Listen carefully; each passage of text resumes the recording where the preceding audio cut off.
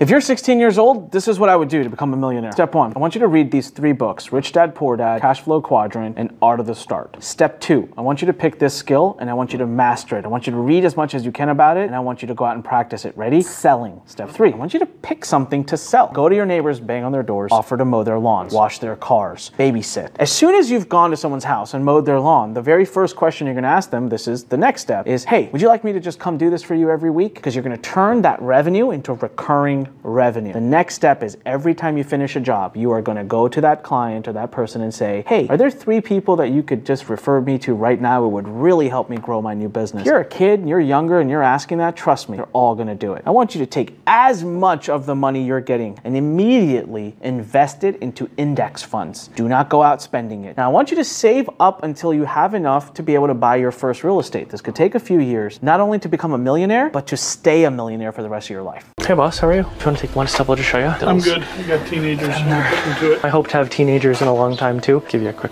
price, just so you know. Love the view back there, eh? 3 jobs in one. It would normally be $309. It comes in at $209. As soon as we're done, you, me, and the dish towel can walk around and... Nope, but I'm good. Price or the value you're kind of a bit hesitant on? I got kids who should be doing this stuff. Have they ever done it in the past? No.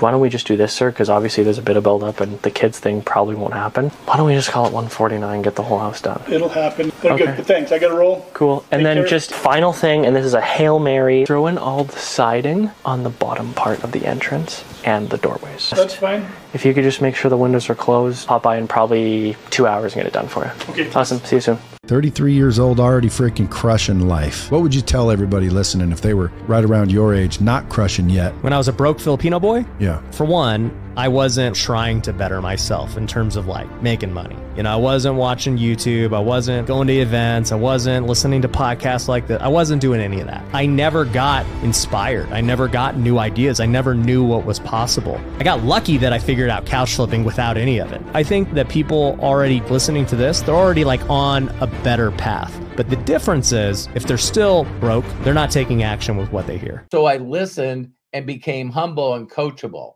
Because I didn't know. I knew that I didn't know. But here's something I did know.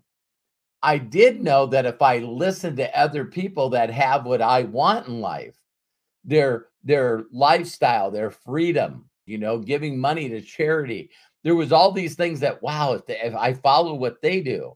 But see, most people won't ever look at their actual income. If I look at something that I'm doing, and I don't see deposits from what I'm doing, then that means that I don't know. See, I immediately mentally go, if I'm not getting results, there's the reason why is I need to learn from people that are documented and teaching people how to get the level of success that I want.